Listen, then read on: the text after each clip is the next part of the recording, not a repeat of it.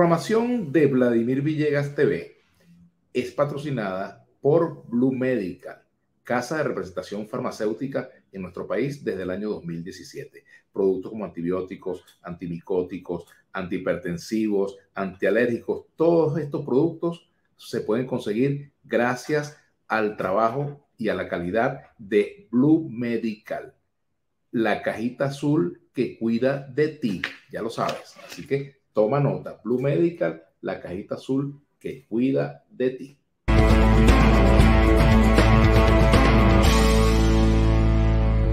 Este programa es una presentación de mi cochinito favorito, cómaselo asado o cómaselo frito. De Trajes Loaiza, elegancia y distinción y siempre a la moda. De Motro, tu auto, tu familia. De Top Fix Cars, mejor mantenimiento y más seguridad para su vehículo. De Binario Internacional, asesoría en comunicaciones y redes sociales. De Óptica Berlut, para que veas tú y tú. Y de sportsvenezuela.com, los nuestros primeros. Muy buenos días. Bienvenidos al episodio de la Carta.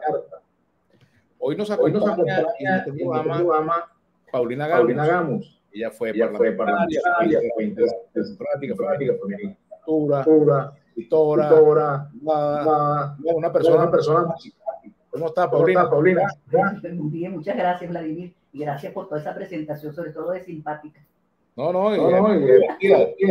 recuerdo un tiempo de cronista, escuchar un debate donde tú participabas.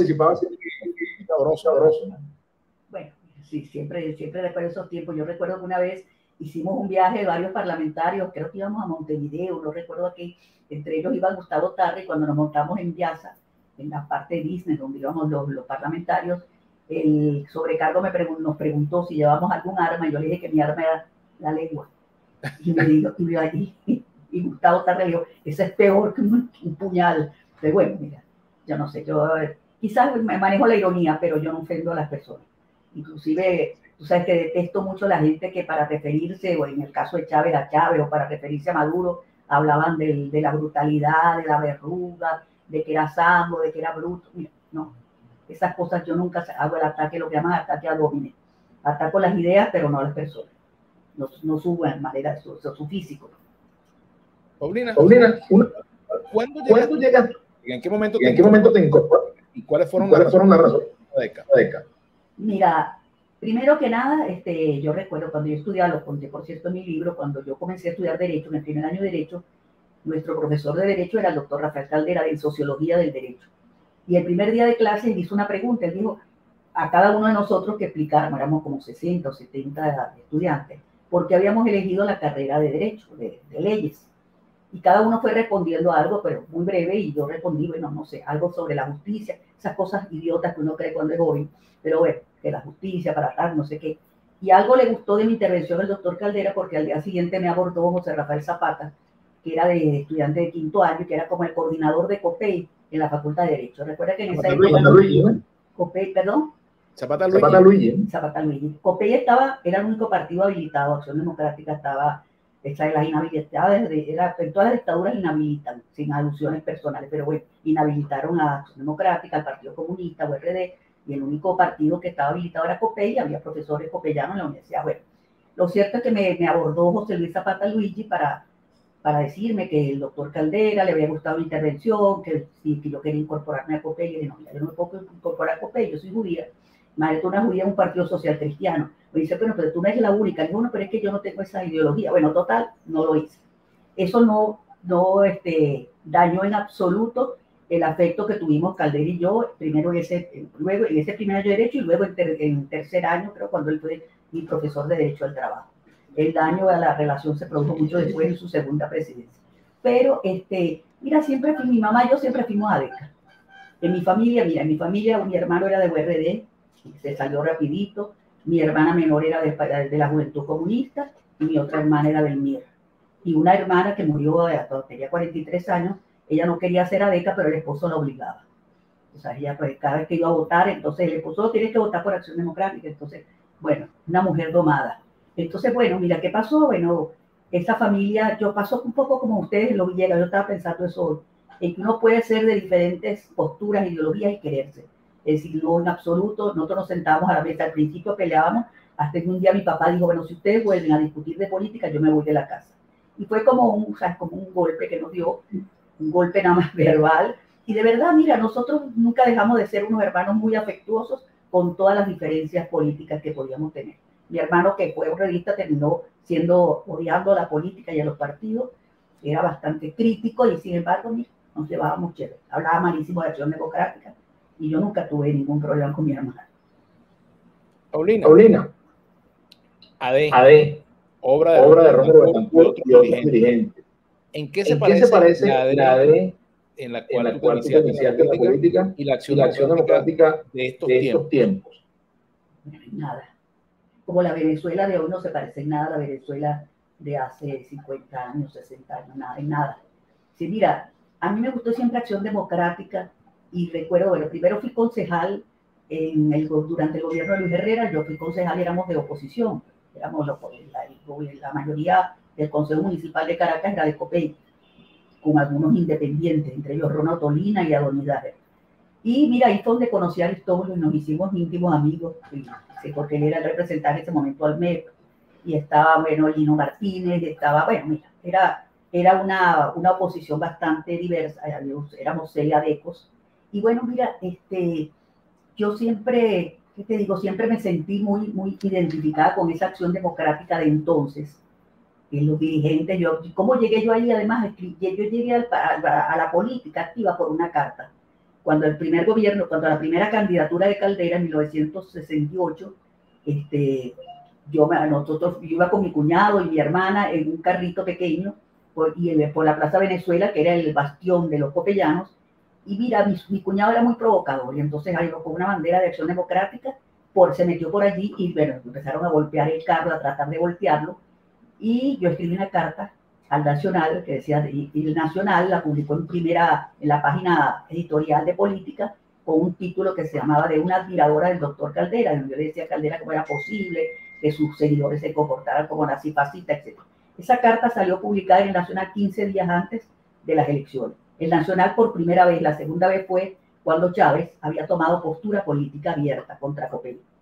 Entonces, claro, a los 15 días ganó COPEI, me empezaron a hacer la vida imposible en la PTJ, donde yo trabajaba en la división de menores, y bueno, mira, al año yo renuncié y comencé a escribir. El jefe de redacción del Nacional era el legendario José Moradel, y yo empecé a escribir semanalmente una columna que se llamaba Tic Tac, y bueno, mira, una columna que una vez fuimos a visitar a Caldera en un grupo de la comunidad judía, y yo no quería ir, pero tenía pena, pero no, tú tienes que venir, y fui. Cuando llegué, Caldera, que era presidente, me dice, Paulina, siempre la leo.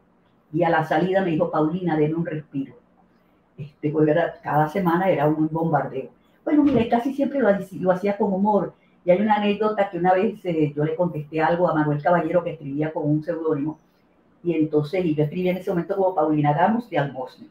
Y entonces él dijo, ese señor que usa el seudónimo de Paulina Gamus de Almosne, que ha dicho tal vez, usted no sea tan machista. ¿Usted cree que una mujer no puede escribir con sentido de humor y con inteligencia y tal? Entonces después Julio Barroeta me sugirió que no usara el Paulina Gamus de Almosne, que sonaba muy como ama de casa, que pusiera Paulina de Almosne. Cuando yo me divorcié y pasé a ser Paulina Gamus, entonces era todo un enredo. Bueno, pero eso ya es historia del siglo pasado, en verdad, del siglo pasado. Mira, por aquí me dicen que se escucha mal, tenemos algunos problemas con el audio, que es responsabilidad de internet. Hemos hecho otro esfuerzo, pero vamos a tratar de seguir conversando. ¿Me escuchas, Paulina? Yo te escucho perfecto, no sé si tú me escuchas o si perfecto, yo te escucho bien. Ok. Fíjate, Paulina, han pasado muchas cosas en AD. Varias divisiones a lo largo de estos 77 años, hoy está aniversario de 77 años. ¿Cuál ha sido el momento más crítico en la historia de AD? De los que tú viviste, por supuesto, también.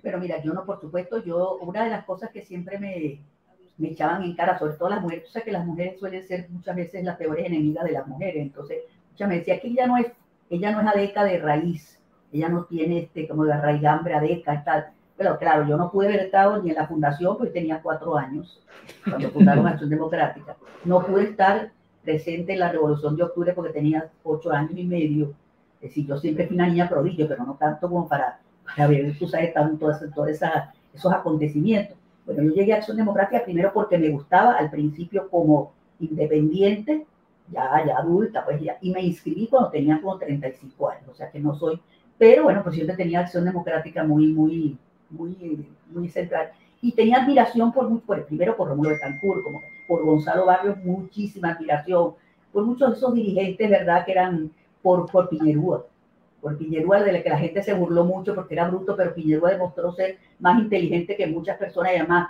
era aparte Morales Bello, era verdaderamente el asesor jurídico del CEN, del Comité Ejecutivo Nacional, porque Piñerúa, debido a esa fama de bruto, de ignorante que le crearon, que hacía el libro gordo de Petete, etcétera, él se esmeraba en investigar y en estudiar cada tema que iba a tratar para jamás meter la pata.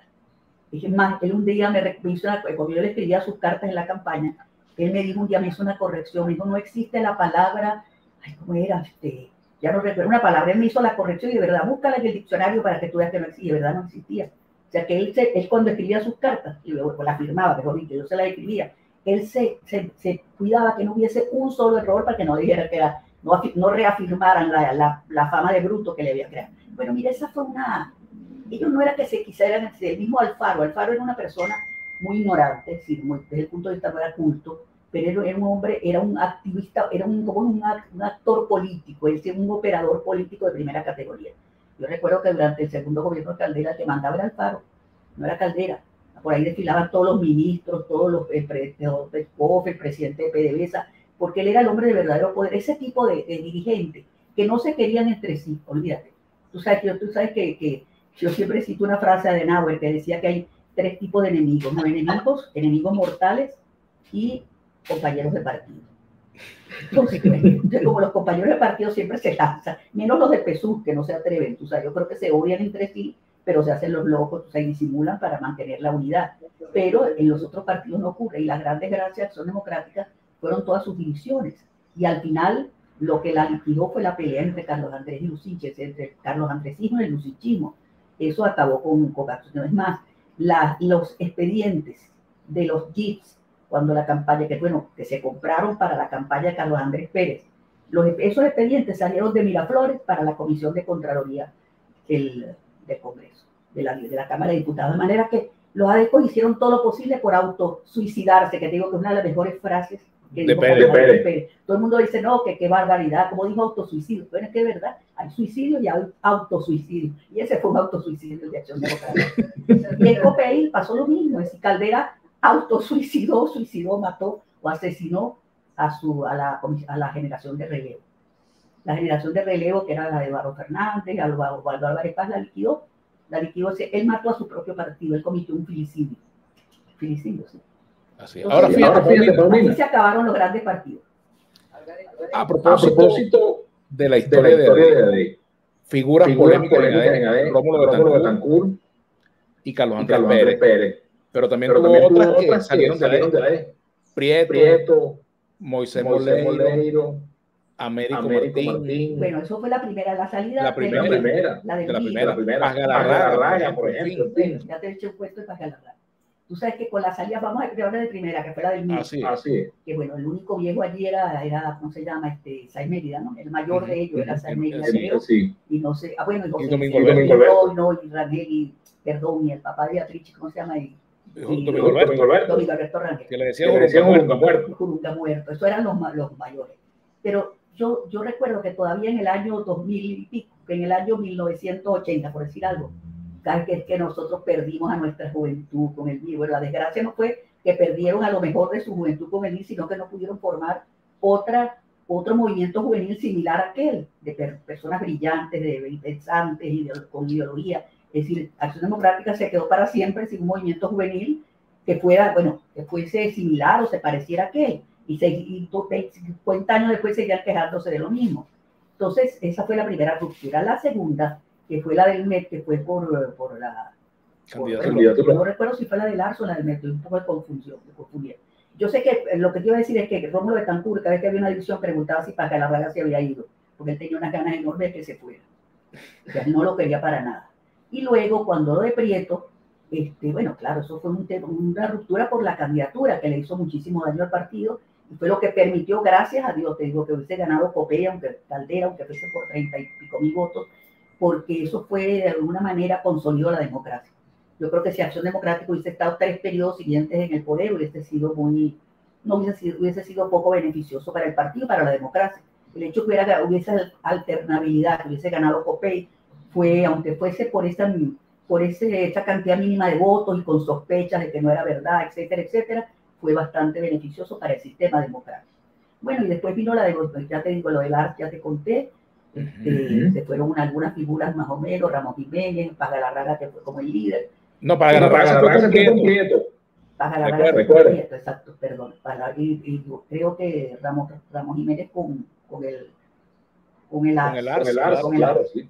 Bueno, pero mira, después de eso, aunque no haya habido más divisiones, de verdad que fue había muchos conflictos internos. La candidatura de Alfaro fue uno de los más graves errores que se cometieron, así como cometió Copey el error de la candidatura de Irene Sáez.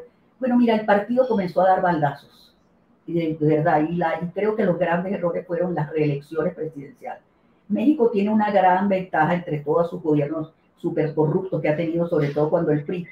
Los presidentes del PRI se podían robar a todo México si le daba la gana, pero la condición para luego irse sin que nadie los tocara era que no volvieran jamás en su vida a meterse en política, desaparecían del mapa como políticos y con todos sus millones que se habían robado. Pero en Venezuela las reelecciones fueron gravísimas. Bueno, no vamos a hablar de las reelecciones eternas porque eso ya es otro tema, la de Maduro y la de Chávez no se hubiese muerto, pero las reelecciones fueron gravísimas porque, mira, crearon demasiado, porque pisaron muchos callos dentro de los partidos, de verdad, le quitaron la oportunidad a mucha gente, bueno, a jóvenes, a personas de otra generación.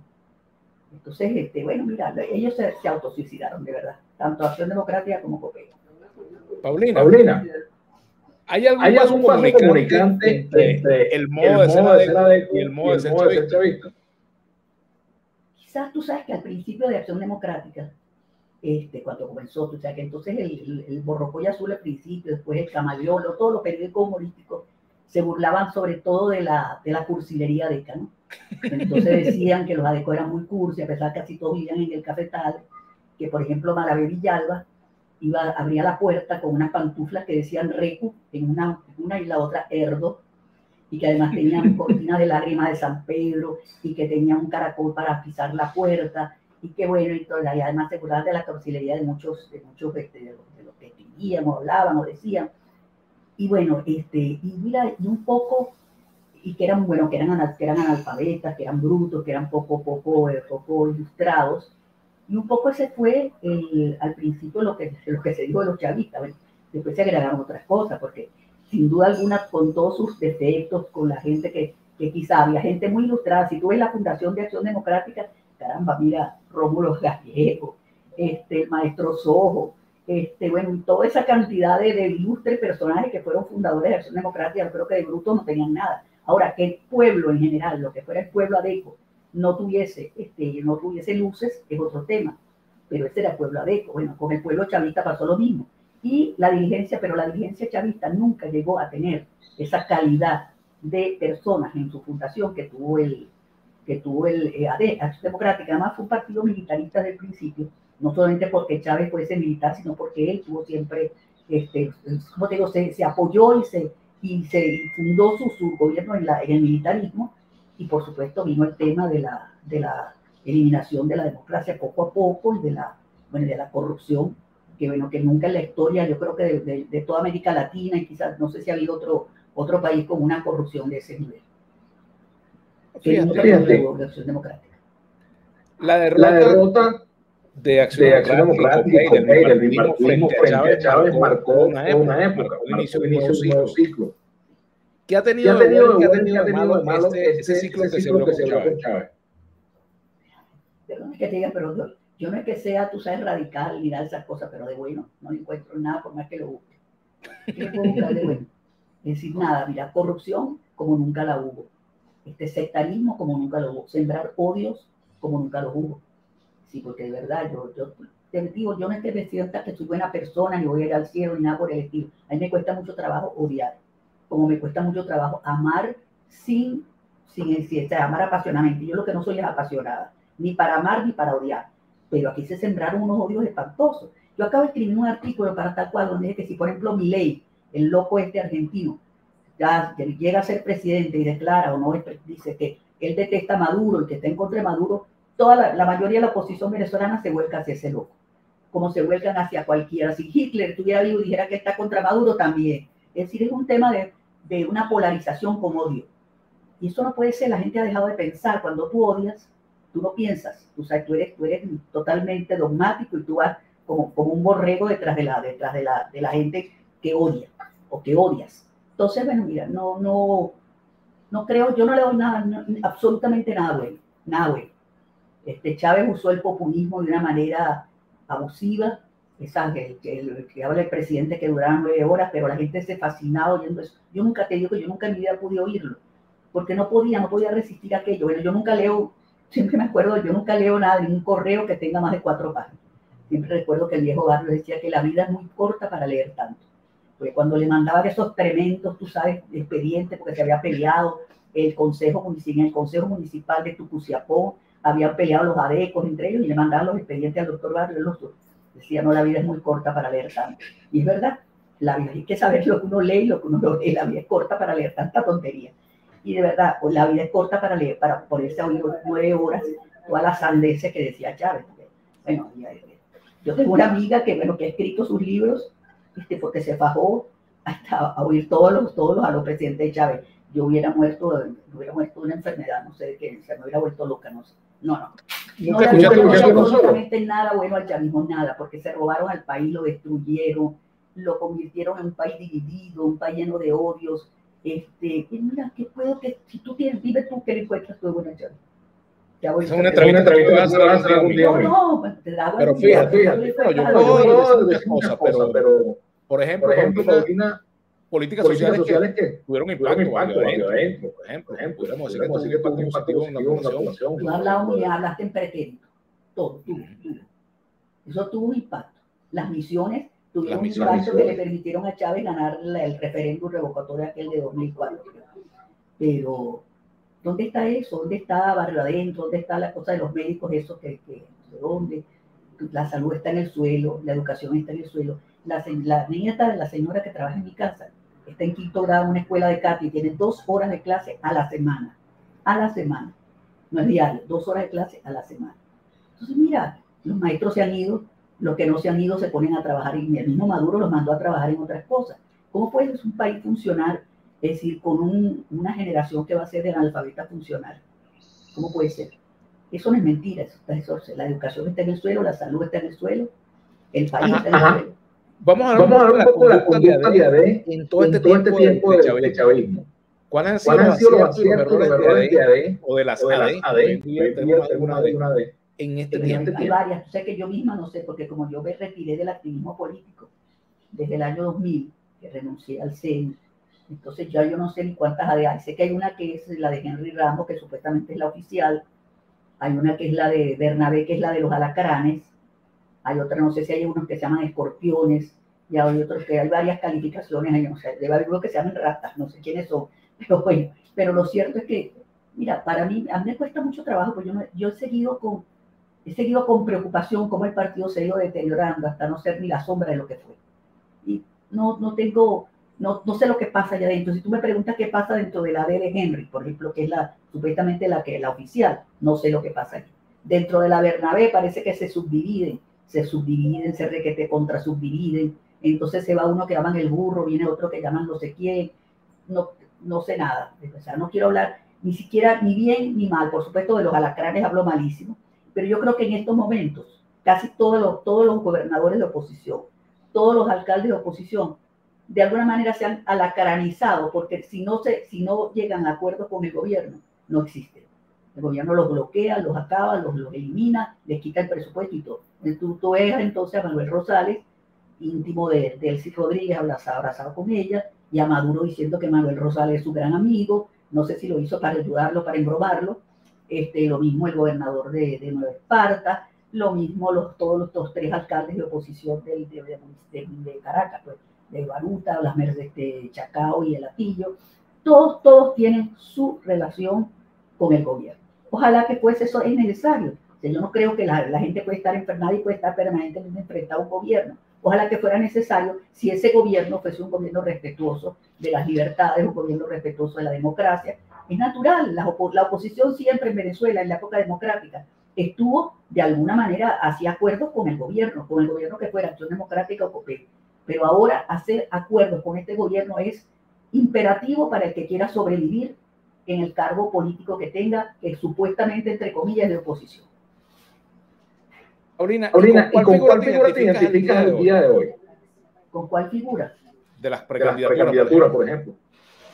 Mira, te voy a decir, yo cuando María Corina compitió con Enrique Capriles para la presidencia, para la candidatura presidencial, creo que fue en 2012 creo.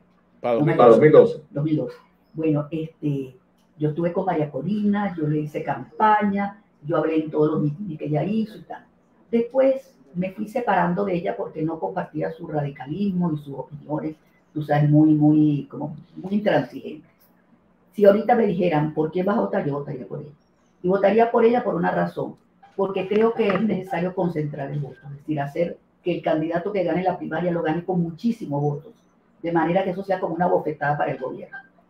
Que a ella le han hecho la vida imposible, la verdad es que el gobierno se ha gastado más bien le he hecho un favor, porque tú prendes YouTube, como yo veo novelas turcas en YouTube, que es la única manera de relajarme y no sentirme deprimida, entonces yo me pongo a ver mis novelas turcas, pero a cada rato me interrumpen diciendo que María Corina es mentirosa, que es una bicha, que es esto, que es lo otro, y realmente le están haciendo un favor, porque como permanentemente la tienen presente en la televisión, atacándola, pero eso más bien la refuerza. Y yo te digo, votaría por ella porque creo que la persona que gane, el candidato que gane la primaria debe ganar con muchísimos votos para que sea no sé qué va a pasar después. Dice, bueno, pero ella no se va a poder inscribir para la candidatura presidencial. Yo no sé si va a inscribir, no, pero hay dos pasos. Hay un paso que es la primaria y luego veremos qué sucede. ¿Tú crees que finalmente haya primaria? Mira, no sé. Aquí puede pasar cualquier cosa. Tú sabes. Aquí, el único país donde no se puede predecir nada es Venezuela. O sea, aquí tú no puedes predecir nada. Bueno, menos un terremoto, una cosa de esta horrenda que ojalá nunca ocurra. Pero en política, tú no puedes predecir nada. Porque este no es un gobierno democrático. Yo me río mucho por ver una doctora que yo respeto, que es la doctora Blanca Rosa Mármol, proponiendo que si no le quitan la inhabilitación a María Corina, se convoque una constituyente. Yo no sé en qué mundo vive ella, si quién convoca a la constituyente, quién la autoriza, cómo ocurre eso, es decir, ¿acaso que esto es Suiza? Bueno, es que tener un poquito de verse en qué mundo estamos, en qué país vivimos, un país donde la represión cada vez es mayor, yo te digo, a mí no me ha puesto presa, yo creo que por mi edad, porque le va a costar muchísimo trabajo, en medicina le va a costar muchísimo tener que mantenerme presa, por una tuya, donde tienen que aceptar medicinas por mi edad, además yo uso una andadera para caminar, todas esas cosas, y al gobierno no le conviene una persona de 86 años en la cárcel por opositora, porque yo escribo cosas, bueno, bastante fuertes contra el gobierno, pero aquí hay la represión, es horrible, este muchacho estudiante lo vinculan arbitrariamente con unos sindicalistas presos. Tu papá fue un gran sindicalista. Tu papá, yo recuerdo, yo fui al entierro de tu papá. Tu papá fue un hombre respetable, querido, un sindicalista comunista muy querido. Pero ¿qué hubiera hecho tu papá en este momento de ver la manera como está tratando un presidente obrero a los obreros, a los sindicalistas? Bueno, mira, te voy a decir algo. Nunca me gusta hablar con personas difuntas. Pero yo, por ejemplo, agradezco que mi papá no está vivo para que haya visto lo que pasó, por ejemplo, con el PCB. Por ejemplo, era su partido. Y también con estos dirigentes sindicales presos. Yo creo que cuando denuncio un abuso, un atropello, dirigentes sindicales, estoy siendo consecuente. Me enseñó mi papá. Pero eso es lo que yo creo. A lo mejor estoy equivocado, pero es lo que yo creo. Es que mira, de verdad que tu papá perteneció a una generación de comunistas que eran muy distintos, bueno, no sé, estos que están hoy, que los acaban de inhabilitar y de anular, de lo que sea, no tengo mucha relación con ellos, pero realmente perteneció a una generación de comunistas, que eran parlamentarios, muchos de ellos, que eran respetables. Podías no coincidir con ellos, es decir, no tener su misma idea, no compartir su idea, pero no eran personas, es decir, respetaban la democracia. Después que pasó lo de la guerrilla y que vino la pacificación y todo, el Partido Comunista, esos comunistas que estaban en el Congreso, eran unas personas decentes, respetables. Y tu papá fue una persona de verdad, no te lo digo porque sea tu papá, pero no lo conocí muchísimo, pero recuerdo que el día que él murió por ustedes, por los Villegas, yo fui al entierro, y fue un entierro concurrido por todos los partidos, creo que fue hasta el presidente de la República, porque era un hombre verdaderamente digno. Pero fíjate que lo que eran los otros momentos políticos, el buró sindical y el Congreso de mayoría le rindieron homenaje al papá con la actividad política. Y eso yo recuerdo recordarlo. Tú sabes que aquí estuvo cuando se murió la mamá de Diego Arria. Había muchos periodistas argentinos que estaban en Venezuela exiliados, ¿no? Y no recuerdo cuál de ellos, uno de los más importantes, no creo que fue, se llama Martínez, no recuerdo quién fue, uno de los periodistas argentinos.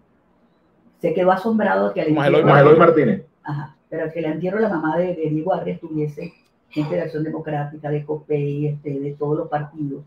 Si eso nunca hubiera ocurrido en Argentina. En Argentina los dos grandes líderes que se oponían entre sí, que eran Perón y el del partido Balbín, que era del partido radical, nunca en su vida se encontraron. Nunca, si no se vieron, no hablaron. Eso nunca pasó en Venezuela. Aquí en Venezuela, Caldera y se reunía con Gonzalo Barrio, entre los dos eran los que elegían la Corte Suprema de Justicia. Y esa Corte Suprema que elegían entre Caldera, y se repartían entre Caldera y Gonzalo Barrio, era muchísimo mejor que esta Corte, que cualquiera de las Cortes Supremas de Justicia posteriores, porque escogían a personas decentes, personas con capacitadas. Fíjate, Paulina, también es interesante hablar sobre ese punto, que ahora en cuanto a los ascensos militares, hay ahora son discrecionales del presidente de la República y de la propia Fuerza Armada. Antes se ponían de acuerdo los partidos, en fin, iban los generales, los coroneles a buscar su apoyo político. Bueno, que sí iban. Pero tú sabes, cuando empezaban los ascensos, la adulación de todos los coroneles que querían ascender hacia los políticos que podían influir en su ascenso era terrible.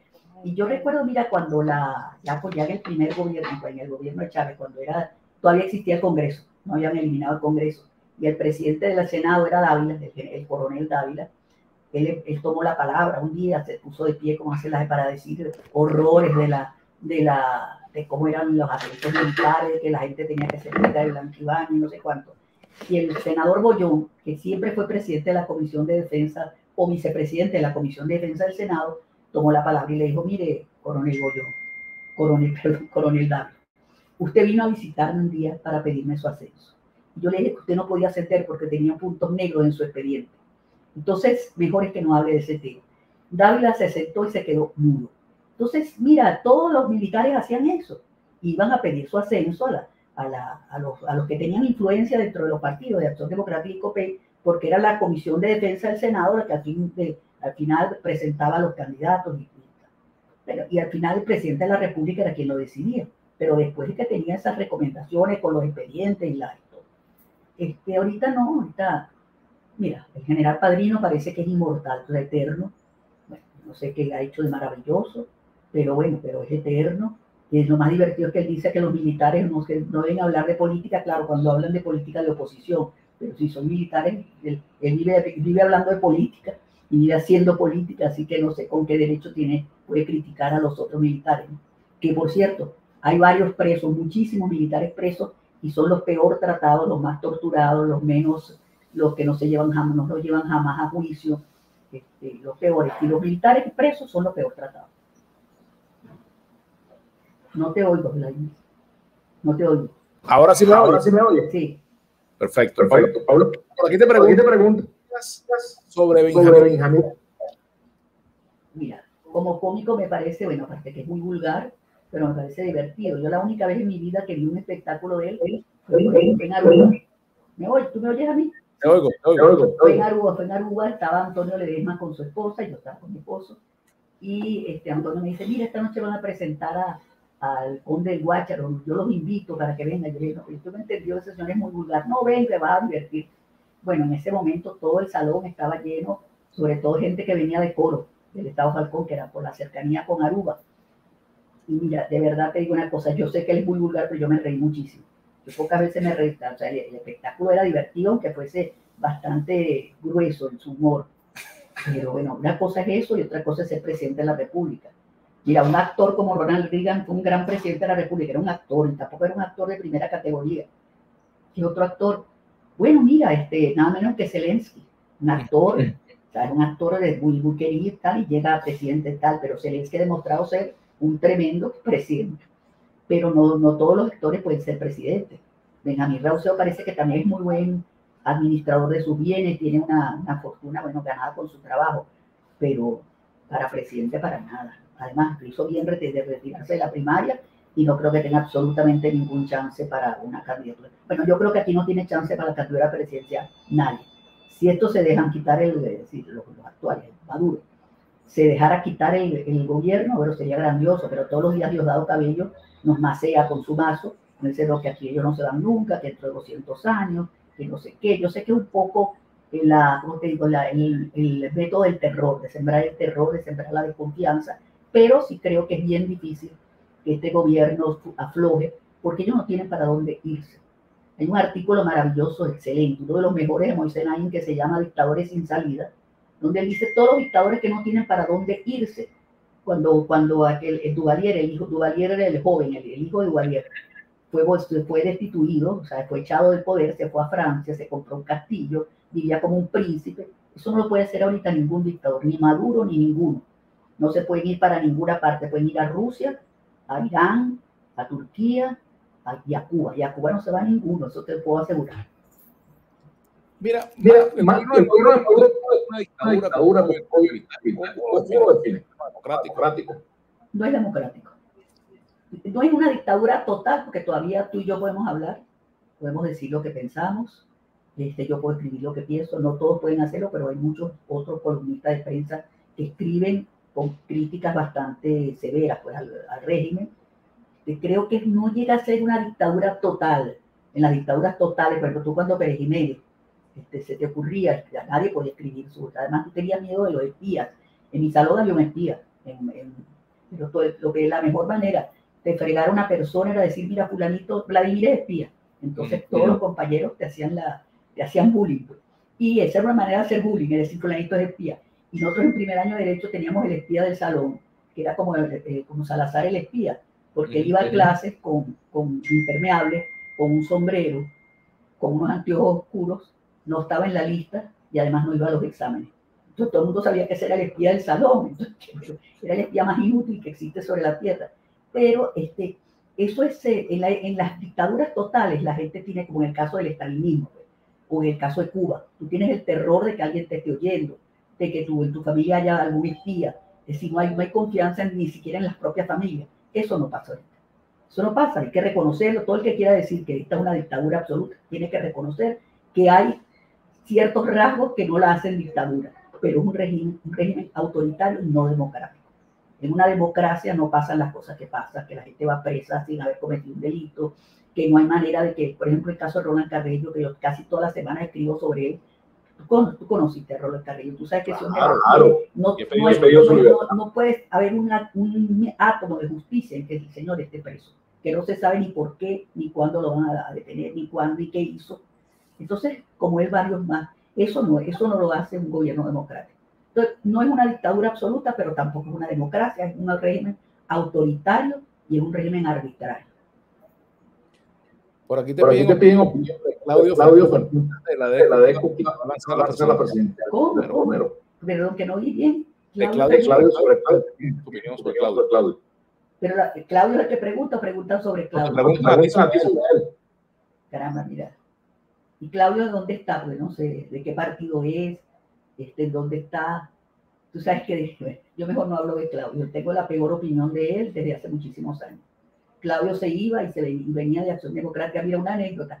Cuando hicimos en el año 1987, fue las elecciones, 1897. Las elecciones fueron, cuando ganó Chávez fue en 1998. El año anterior, 1997, hicimos las jornadas programáticas de Acción Democrática, me tocó coordinarlas, y recuerdo que Claudio había llegado de su estadía en Estados Unidos vino al partido y me dijo, qué maravilla lo que están haciendo, eso era lo que yo quería, un partido que dialogara, que tuviera ideología, que hablara, que pensara, que no sé qué, para tratar, para acá. Y bueno, estuve en las jornadas, dijo un discurso y a las 2 semanas mandó una carta diciendo que Acción Democrática era una porquería y que él se iba. Pero después de eso, él volvía, cuando le provocaba, se volvía a ir, cuando no le provocaba. Mira, de verdad que, bueno, mejor no hablo, mejor no sigo hablando. Pero sin duda alguna que, yo no sé, yo no creo que él esté inscrito en la primaria, sería una locura, no está, ni creo que aspire a nada, ni siquiera a ser diputada. Después sabemos de su cómo casi se arrodilló a los pies de Chávez. Mira, lamento mucho porque esa familia de alguna manera tuvo una gran importancia en los primeros tiempos de Acción Democrática, pero Claudio no. Y además él es compadre de un primo mío, o sea, porque es padrino de un muchacho, de su hijo, del cual yo soy la madrina. Ese muchacho se va a casar el 21 de octubre, yo espero, se va a casar en Miami, él es americano, yo espero ir a ese matrimonio. Bueno, mira, yo no, si yo a Claudio lo saludaré, no sé si él me va a saludar a mí, pero sin duda alguna no tengo la mejor opinión de él. Paulina, ¿tú eres feminista? Feminista en que creo que las mujeres tienen derechos, es decir, que primero las mujeres todavía, no digamos que en Venezuela, o no digamos que quizás en los países un poco más avanzados, a ver, no es que sea avanzado, pero países que tienen, que son menos radicales en cuanto a los sexos, pero mira, con las mujeres en Afganistán, las mujeres en Irán, las mujeres ahorita se van a cumplir, por cierto, se va a cumplir 1 año del asesinato de esta muchacha en Irán porque no solo usaba el pañuelo. Y las mujeres incluso ahorita en Turquía, donde cada vez se va haciendo más radical el gobierno de Erdogan. Sí, hay muchísimos países todavía en África, muchos países donde existe la ablación, la eliminación del clítoris. Sí, esas son las mujeres por las que yo sería feminista, por las que yo soy feminista. Es decir, las mujeres que están atropelladas, que están insultadas, que están abusadas, esas mujeres. No el feminismo que solamente, como muchos movimientos aquí en Venezuela, que lo único que les interesa es la posición política, que no las pusieron en las planchas, que no están en las listas, que no están en el gobierno. Además, nunca he creído que las mujeres, por ser mujeres, son mejores que los hombres. Jamás. Porque si tú te pones a ver las 5 o 6 mujeres que nombró Chávez, ministra, en la Corte, en el Tribunal Supremo y todo, caramba, mira, yo hubiera preferido que hubieran puesto hombres porque fueron terribles, porque no tuvieron personalidad, no tuvieron dignidad, porque hicieron las cosas peores que se pueden hacer. Es decir, cuando las mujeres las toca hacer cosas malas, pueden ser peores que los hombres. Hay una anécdota de un periodista cuando en el segundo gobierno de Indira Gandhi, que fue bastante errático, él dijo, Indira Gandhi ha demostrado que las mujeres al gobernar pueden ser tan estúpidas como los hombres. Y es verdad. Las mujeres al gobernar, si no todas son perfectas. Por ejemplo, Margaret Thatcher contó que fue una mujer ultraderechista y radical, fue una tremenda primera ministra, no fue feminista. Para mí una de las más admirables, que es Angela Merkel, que de verdad tengo gran admiración por ella, fue una gran primera ministra, pero ella no fue feminista. Tú no puedes decir que ella fue mujer, pero no fue feminista. Golda Meir, primera ministra de Israel, fue primera ministra de Israel, pero no fue feminista. Es decir, fueron mujeres brillantes, triunfadoras, pero no dedicaron su vida a ser feministas, porque el feminismo va mucho más allá de ir a un cargo político, de tener un cargo de representación. El feminismo es ocuparse de las mujeres que sufren en tu país y en todos los países del mundo. Aquí te preguntan sobre el caso del examen. Hay versiones de que supuestamente pidió que lo pararan. Ahora sí, había fallecido. Pero sobre ese caso, sobre la corrupción que destapó. Mira, la corrupción no destapó, eso es mentira que destaparon nada. El Alzheimer está desde la época de cuando Chávez en el gobierno, en cargos públicos, en cargos de importancia. O sea que si él es corrupto, él no empezó a ser corrupto este año, él comenzó a hacerlo desde el comienzo, desde que fue funcionario en la época de Chávez y luego con Maduro. Ahora, ¿qué sucede? ¿Cuál es la opinión que yo tengo de lo que pasó? El gobierno está, como se dice vulgarmente, pelando. Este gobierno, como se robaron todo, no les quedó lo suficiente. O sea, se robaron todo y a ellos no les quedó lo suficiente. Los reales los tiene, ¿cómo se llama? Rojas, ¿cómo se llama? Rafael Ramírez, los reales los tiene el Tuerto Andrade, los reales los tiene el que era ¿cómo se llama? El del Metro de Caracas. Bueno, el Trudy, Germán el Trudy, esos tienen los reales y muchos otros más. Entonces, como ellos no, si no les quedó esa cantidad de plata, yo creo que la persecución contra Tarek el Al-Saidi fue quitarle los 23.000 billones de dólares, eso que supuestamente él tenía. Y él de alguna manera lo confiesa en su supuesta carta. Dice, yo entrego todos mis bienes, todo lo que yo tengo, con tal de que me exoneren, y además de eso exoneren a algunas de las personas, mis amigos, en cambio otros me traicionaron. Entonces, esa carta que no se sabe si es verdadera, es apócrifa. Y después viene la noticia de su muerte. Pero te digo, una de las razones, tú me preguntaste si esto era una dictadura o no. Bueno, es un régimen oscuro, es decir, donde no hay absolutamente nada transparente. Tú nunca sabes si la gente está viva, está muerta, si esos presos que salieron y que esposados, con las manos atrás y que no tenían ninguna esposa, con unas bragas naranjas como si estuviéramos en los Estados Unidos, como en el imperio. ¿Sí? ¿Dónde están? ¿Quiénes son? ¿Qué les pasó? ¿Están presos? ¿Están libres? Bueno, tú sabes, todo aquí es un misterio. Todo es un misterio. Esto puede servir para una serie de Netflix, pero de 100 capítulos más o menos. Paulina, negociación.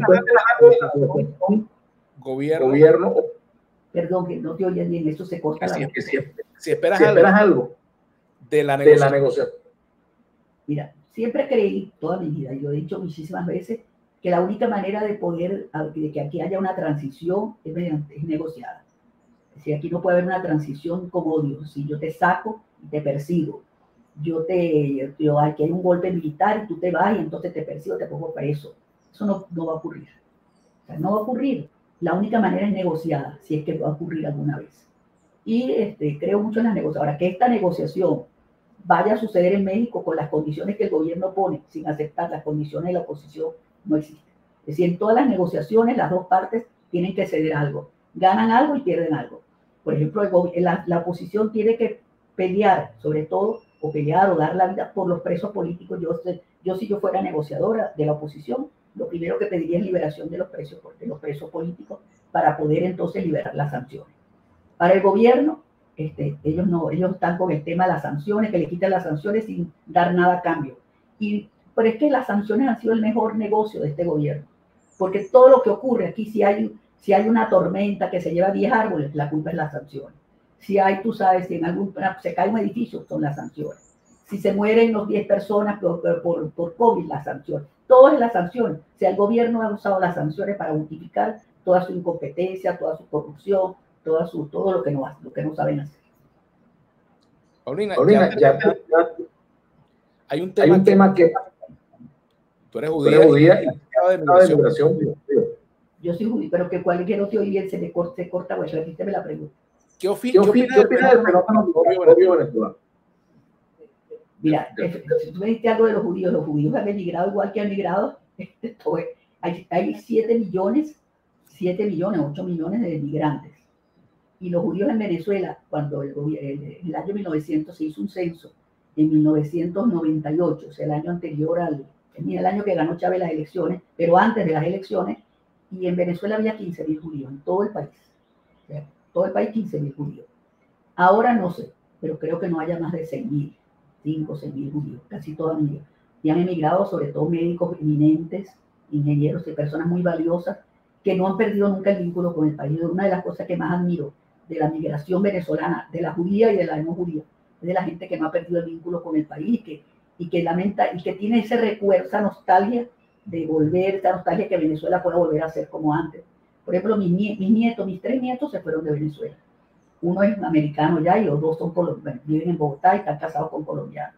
Yo tengo 7 bisnietos, de los cuales 5 son colombianos y 2 son americanos. Entonces, ¿tú crees que mis nietos van a volver a Venezuela? No creo. Quizás el mayor, que tiene todavía amigos aquí y tal, y la añora muchísimo. El segundo decidió irse desde que tenía 19 años. Y la niña está casada con un colombiano que tiene su vida hecha en Colombia, viene mucho a Venezuela. Pero ellos nunca han perdido su vínculo y su amor por el país. Pero y así quizás le ha pasado a los 7 millones de venezolanos y a esos quizás 5.000 o 6.000 judíos que se fueron. Lo sé, porque inclusive ellos celebran sus años de graduación allá en Miami. Ahora las 2 últimas veces, las últimas promociones que han celebrado 50 años de promoción, han venido a celebrarlas aquí en Caracas. Entre ellas la de mi nieta va a ser el año que viene, va a ser aquí en Caracas. Entonces, se han ido porque no se fueron. Mira, tú sabes que la gente dice que los judíos se fueron por el antisemitismo, ¿no?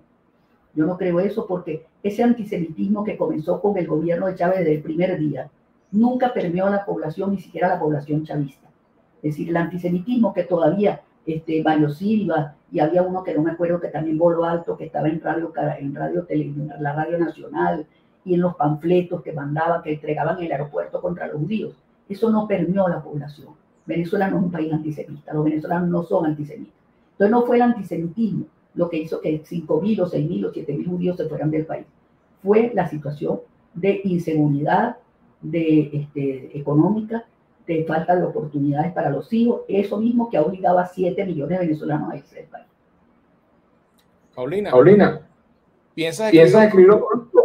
No, a estas alturas, tú sabes, primero que nada, los últimos libros, la última edición que me hizo Sergio de mi libro, permítame contarle, de otro que fue humorístico, tengo como 7 cajas guardadas ahí en la biblioteca, en mi maletero, y si no fuera porque temo fracturar el cráneo a muchas personas, los lanzaría desde un helicóptero, para que todo el mundo agarre su libro, tú sabes, porque no tengo nada que hacer con él.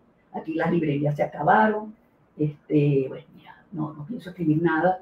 Mucha gente me dice, lo único, podría escribir un libro sobre todas las dietas que hice a lo largo de mi vida, pero no tengo, o sea, yo tengo muchas ganas ahorita de escribirlo, sobre todo porque ya no hago dieta. Ya no estoy, pero yo creo que yo podría escribir una enciclopedia sobre todas las dietas que hice a lo largo de mi vida, la dieta de la luna, la dieta de no sé qué, bueno, pues que sería muy divertido. Pero no, de verdad que no tengo, yo escribo mis artículos cada 15 días para tal cual, y me habían pedido, le estuve escribiendo para La Gran Aldea, pero decidí que 2 artículos, escribir 2 artículos mucho, o sea, buscar el tema, y no, o sea, ya creo, o sea, quiero mi vida un poco más tranquila. ¿Eres optimista? Depende. Yo era muy optimista antes, cuando comenzó con relación a la política. Pues como era optimista, que era posible, yo creía todas esas soquetadas de que al gobierno lo iban a sacar, de que el iba a funcionar. Yo no soy, en ese sentido no soy nada optimista. Yo no creo que yo voy a ver el final de esta pesadilla, porque es una pesadilla. Porque no es solamente el gobierno, el agua, la electricidad. Yo vivo bajo el trauma de que en algún momento va a haber un apagón, como el mega apagón dice que hubo hace 3 años, creo. Y vivo bajo ese trauma. Yo tengo lamparitas por todos lados, tengo una lámpara de explorador aquí siempre conectada. Bueno, en mi edificio hay una planta que permite que haya agua, haya un ascensor de servicio, haya luz en los pasillos. Pero eso no es el poder pasar una noche entera sin poder leer, sin poder hacer nada, me aterroriza. Y de verdad que no soy optimista, porque eso no se va a arreglar. ¿Cómo vas a arreglar tú lo de la luz? ¿Cómo vas a arreglar lo del servicio de agua? O sea, la gente vive aquí. Si le cortan el agua al cafetal para que haya agua en los caobos, y le quitan el agua a los caobos para que haya agua en Altamira, y después en Altamira para que todo el mundo tiene pozos, el que puede tener pozos resuelve su problema, el que no, se friega. Mira, esto para arreglarlo, no solamente tiene que haber el propósito de arreglarlo, sino muchísimo dinero, que ojalá que esos sinvergüenzas que se robaron todos, los chicos de Derby, los que allá hablé de PDVSA, toda esa gente, tuviera un poco de amor por su país, regresar algo de lo que se robaron para ver si se resuelven muchos de estos problemas que padece toda la población, los pobres y hasta los ricos, porque clase media no. Bueno, Paulina, bueno, yo a ti también, creo que ha sido una conversación, no sé si te ha parecido agradable. A mí sí. Pero pisamos yo pisé unos cuantos callos, pero como yo estoy vieja, no me importa. Tú sabes que mi hija siempre me critica, mamá, ¿por qué dijiste eso, mamá? No, mira, mi amor, después de viejo uno puede decir lo que uno le dé la gana. Y hay un viejo proverbio judío que dice, los padres enseñan a los hijos a hablar y los hijos hacen que los padres se callen. En mi caso, no. Muchas gracias. Un placer. Una ñapa. A una ñapa. Una ñapa. Una palabra para Ramos. Es que no te entendí, su último se corta. Una palabra para Henry Ramos. Y una para Bernabé Gutiérrez. Retirarse a tiempo es de gente sabia. Gracias. Hasta luego. Un placer. Hasta luego. Gracias a ustedes, amigos. Tuvimos alguna falla con el sonido de parte nuestra, pero todo lo que dijo Paulina Gamus se escuchó perfectamente. Les agradezco mucho que nos hayan acompañado. Nos escuchamos esta tarde. Este programa es una presentación de mi cochinito favorito. Cómaselo asado o cómaselo frito. De Trajes Loaiza, elegancia y distinción y siempre a la moda. De Motro, tu auto, tu familia. De Top Fiscas, mejor mantenimiento y más seguridad para su vehículo. De Binario Internacional, asesoría en comunicaciones y redes sociales. La programación de Vladimir Villegas TV es patrocinada por Blue Medical, casa de representación farmacéutica en nuestro país desde el año 2017. Productos como antibióticos, antimicóticos, antihipertensivos, antialérgicos. Toma nota. Blue Medical, la cajita azul que cuida de ti. De Óptica Berlut, para que veas tú y tú. Y de sportsvenezuela.com, los nuestros primero.